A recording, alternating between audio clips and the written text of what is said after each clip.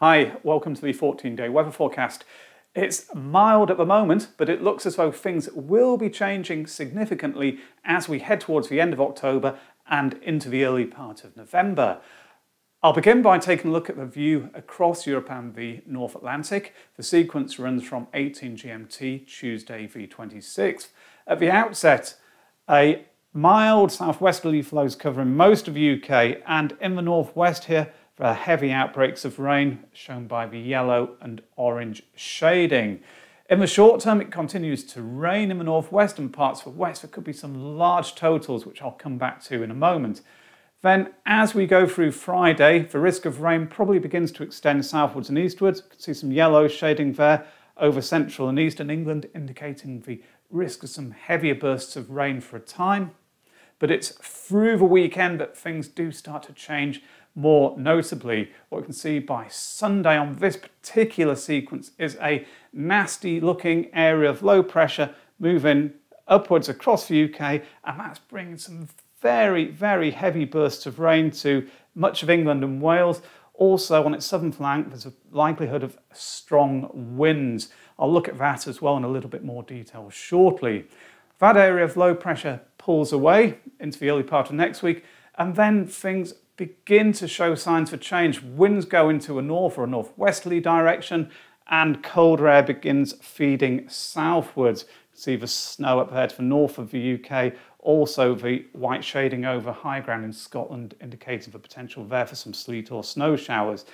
In the south at this point, it's not so cold, and there's still a risk of showers or longer spells of rain. Having said that, it will be colder than it has been in the preceding days. So just to take a look at the upper air temperature progression through that sequence. This is on Wednesday, the 27th of October. Yellows and oranges there across much of England and Wales. Greens indicating somewhat cooler air over Scotland there, but generally it's a very mild picture for the time of the year. Moving forwards to Saturday the 30th, and the yellows and oranges have now gone. They've been replaced by greens across all areas, so it's cooler. It's not cold at this point, it's just closer to the average. Jumping forwards again to Wednesday the 3rd of November, this is where things really do have the potential to begin changing markedly. We can see this very cold air to the north of the UK shown by the blues there. The darker the blue, the lower the upper air temperature is. And that's filtering southwards. Although, as I noted earlier, at this point it's still not particularly cold in southern and central regions. We've still got the light green shading there close to the area of low pressure. So there's a decreasing trend in upper air temperatures, and how that manifests itself down at the ground level. Well, here's 15 GMT, Wednesday the 27th. It's very, very mild really for late October. Values there in East Anglia, 18 Celsius. It's a few degrees cooler as you go northwards, but all in all, temperatures well above where they should be. Jumping forwards to Saturday the 30th, this is where the upper air is becoming cooler. Now what we're seeing is maximum values in the south, 14, 15 Celsius, several degrees cool once again as you head northwards. So it's becoming closer to the seasonal norm. Now, moving forwards to Tuesday, November the 2nd, what we see is in the south, temperatures of 10, 11 Celsius. Remember, these are forecast maximums. And again, as you go northwards, it's several degrees cooler, so down into single figures across the northern half of the UK, with the potential for that colder air to sink further southwards in the days which follow. So, as well as wet, I mentioned that there is a possibility of it becoming windy on several days through the first week. I'm just going to use a couple of charts here to illustrate. So the first one, Wednesday the 27th, 21 GMT. At this point we can see wind speed gusts of over 50 miles per hour affecting western coastal counties. It's windy there across northern England too, and it's fairly windy even in southern and central regions. So, as I say, that's just one example chart. The other one I'm going to use is for Sunday the 31st, but here there is a good deal of uncertainty. We've got that area of low pressure deepening and moving probably northeastwards across the southern half of the UK. strongest winds on its southern flank. So here we can see values of 40 miles an hour across much of southern England, central England, and potentially gale force around these Welsh coasts here and along the south coast of England too. There is uncertainty about that, and what I'm able to show you here is the Ensemble plot from the UK Met Office MOGREPS model. It's the first time I've been able to use one of these charts, and it's showing the forecast wind gust speeds for London between the 26th of October and the 3rd of November. And I think the period in question is the first weekend, so between the 29th to the 31st of October, maybe the 1st of November. So what we can see is that there are several runs in the Ensemble which are going for very windy conditions in the London area. They are in a minority, but 3 or 4 of them are going for over 50 mile an hour gusts. There are 18 runs plotted on this chart, so you can see it's about 20-25% of those very, very windy conditions developing. Most of the runs are keeping it not so bad, still pretty windy, but lower maximum gust speeds. So that's a more likely scenario, I think, at the moment, possibly suggesting that low pressure is going to be tracking far enough southwards to keep the strongest winds to the south of London, maybe over the English Channel into northern France. But as I say, it does need watching closely because there is just that potential for it to turn stormy in parts of southern England, maybe even central England, through this period. Now, rainfall. These GFS charts are displaying accumulated rainfall. The one on the left is for days 0 to 5, the one on the right, days 0 to 10. The key things to note really are that in the short term, the wettest conditions are expected to be in Western Britain. The orange shading over northwestern England is indicating totals in excess of 100 millimetres. Looking at the 10-day period as a whole, the chart on the right, the wettest conditions are still shown to be in the west, but by then, all parts of the UK have had significant amounts of rain. Remember though, these charts are just a snapshot generated from one model run, so take them with a pinch of salt, particularly the one on the right, the 0 to 10 days period. So with the GFS model suggesting a transition to colder conditions towards the end of the first week, at least in the north, do the other deterministic models support that evolution? Just to recap, here is the GFS on Tuesday, November the 2nd. By then, colder air is beginning to filter southwards, high pressures building in the mid-Atlantic. The Canadian model is similar at the same time. Low pressure here to the east of Scotland, high pressure to the west, a northwesterly flow moving down across the country. Not particularly cold by any means at this point, but the potential for temperatures to drop further ahead. The German icon model, also broadly consistent, colder air moving down from the north, low pressure pulling away to the northeast. The European ECM also going for something very similar. On this, if anything, high pressure is starting to build more strongly northwards towards Greenland, and potentially that's setting up a more persistent cold pattern further down the line. Finally, the UK Met Office, once more, it's a similar story. I'd say this is a diluted version of the ECM in many ways. The pressure gradients seem weaker. Nonetheless, we have the high pressure here in the Atlantic, low pressure to the east of the UK, the potential for colder air to be moving down from the Arctic. I think taking all those deterministic models together, there's good support for a change to a cooler or colder pattern by the end of the first week. Whether or not the cold air from the north will have reached down to Scotland or further south by that point, I think it's open to question, but certainly the gates would be opening to some sort of an Arctic plunge.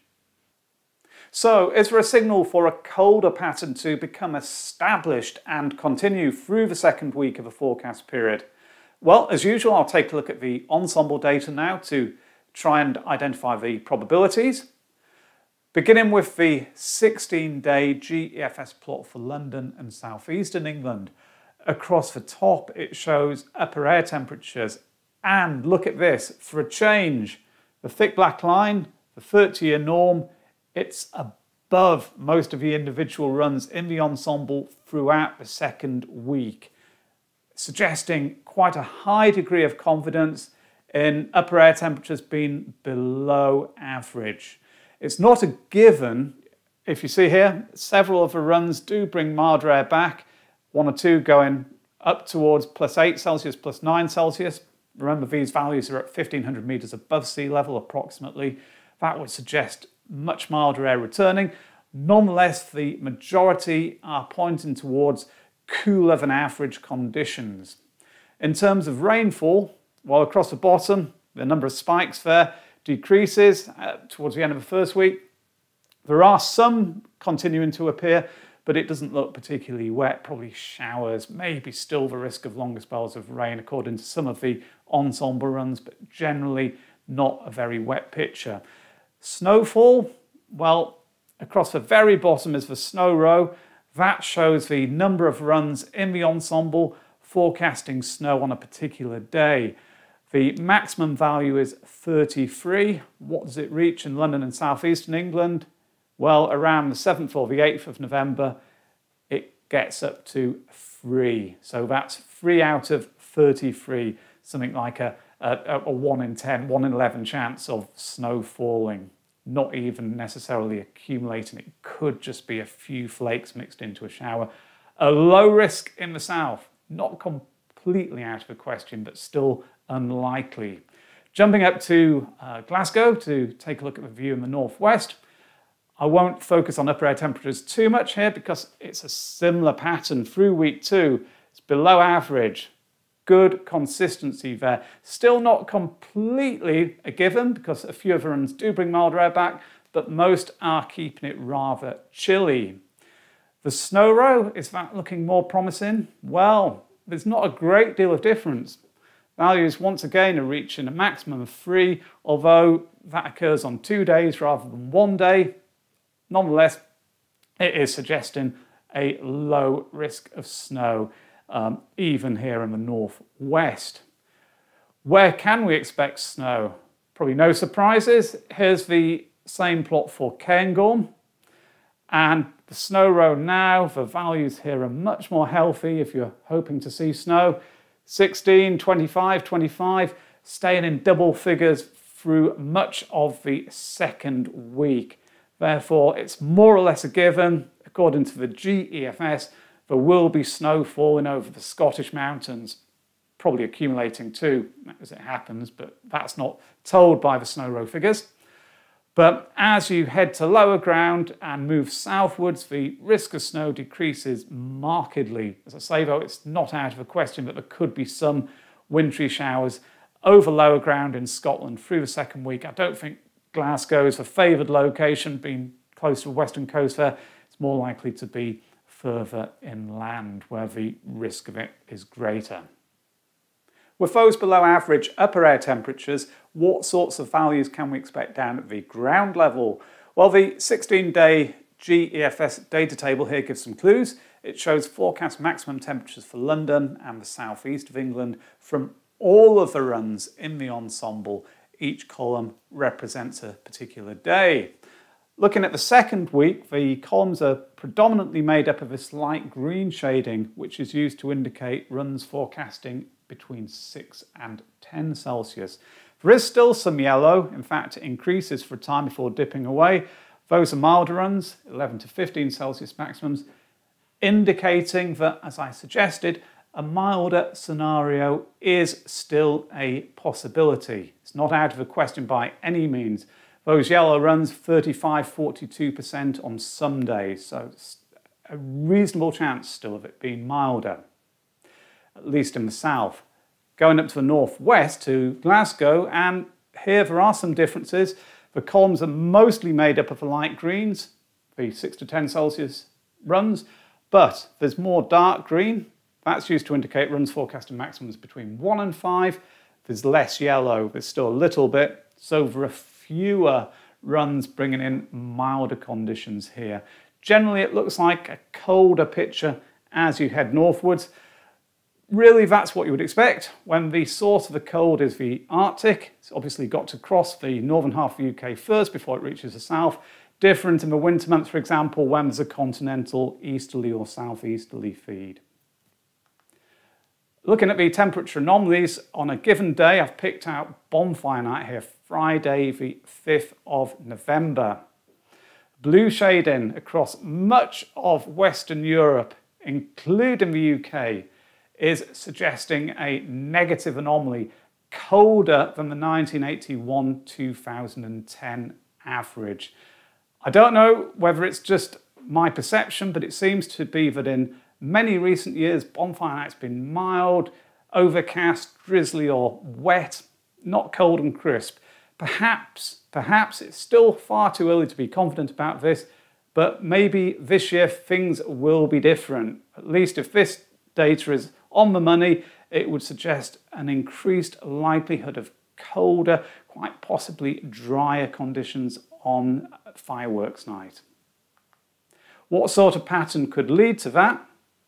Well, I've been focusing on the cold moving down from the north, and this pressure anomaly chart from the GEFS supports the idea. It's for days 10 to 15. The yellows and oranges out to the west here indicating a positive anomaly. The blues a negative one to our east. So higher than average pressure, lower than average pressure there over Scandinavia and continental Europe, leaving the UK potentially under a northerly flow of sorts. All ties in quite nicely with the other data which I've used. Concluding therefore, it suggests that the second week could well be colder than average. At least that's what most of the data is pointing towards at the moment. So to summarise the 14 days, week 1, it begins very mild with heavy rain in the northwest and the west. Elsewhere it will be drier. But the unsettled conditions extend across all areas between the 30th of the 10th and the 1st of the 11th. Could become windy as well for a time. Towards the end of the week, it may well begin to turn colder in the north. Week 2, the colder conditions probably spread southwards across all regions, at least for a time. Showers are most likely in the north and the east. They could well fall as snow over northern hills and possibly at times to low levels in parts of Scotland. There is a risk of frost, especially in the north, but in sheltered areas further south, it could also be cold enough at times for frost. Despite that, a milder scenario remains possible, especially in southern regions. I think it's probably about 30%, 40%. On balance, though, the colder scenario is considered more likely at the moment. There we have it. Possibly something colder and more wintry on the way. I don't really think snow is a big feature, apart from on the Scottish mountains. Nonetheless, there is that indication at this stage that bonfire night could be cold and crisp. I wouldn't guarantee it at this stage, though, not by any means. It could still change significantly. That milder scenario may win out. Anyway, thank you for watching this. I hope you enjoyed it and found it useful. As ever, don't forget to hit the like and subscribe buttons below. Thanks now. Bye.